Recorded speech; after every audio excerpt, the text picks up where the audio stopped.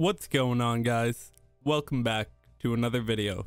Today we'll be doing an oil change and a transmission oil change on a 2020 Honda Civic 1.5 liter. So right now I'm just showing that you got to take the oil cap off, and you also have to take the dipstick off when you're draining the oil. It'll help the oil drain out better so that you don't have the liquid without air going, you know what I mean? So it'll just help the liquid flow better. I've already got the car jacked up and we'll hit the bottom. Okay, now that the car's all jacked up, we're underneath the car. There's a oil drain plug. You can see it right there at the back of the oil pan, and we use a 17mm socket on it. And as you can see, it doesn't take much force, and boom, it's released.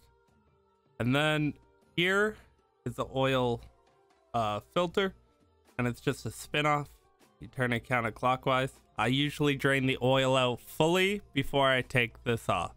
Okay, so here's our oil drain plug. I've already taken off the crush washer. I'm going to replace it with a new crush washer that I got from Honda. I think it was like 67 cents Canadian. And here's the oil filter.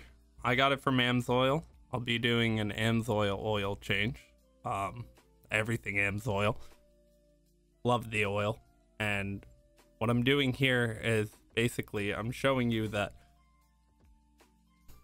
before I put this on the car, I get the gasket and put a whole bunch of oil on it, and I also pre-fill the filter. So that's what we're about to do. Okay, so my car's a little bit different. I have a oil catch can on the car. I'm just gonna take this off and empty out the oil. Probably won't be much, but that's that. Okay, so here we are. And this is going to be the oil that I am using. I'm using OW20 AMSOIL, 100% synthetic. And we will be adding 3.7 liters. Technically 3.2. because I already put some in the filter. But I love this oil, really recommend it. And yeah, I'm just gonna fill these in and we'll get to the transmission oil change. Okay, this is looking at the transmission. That is the drain plug right there.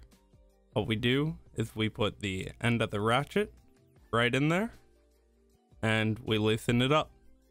Okay, now that we have the transmission drain plug out, basically what I'm going to be showing you is it's a magnetic drain plug. So you see all that guck on there? That's metal shavings from the transmission. So I just get a paper towel, I clean it off. I'm using an older one, but it'll do the trick. Just clean it with the paper towel, make sure all of these shavings are off of it, and we're good to go afterwards. There's also a crush washer on this. I got it from Honda. You can see it there for $5.57 Canadian. Okay, so for the transmission oil change, I drained out all the fluid. I put it into my oil pan and then I measured everything out. So my car, I drained out 3.9 liters of oil, and I did that by dumping the oil from the oil pan to a measuring cup, and then I would put the remainder of the old oil in the bottles, etc., so forth, to get the exact amount that I would need to replace.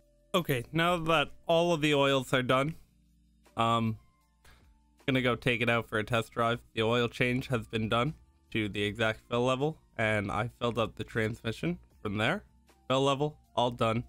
Hope you liked the video. Give it a thumbs up. Don't forget to subscribe for more content. I think the next video we'll be doing is the downpipe. Bye-bye!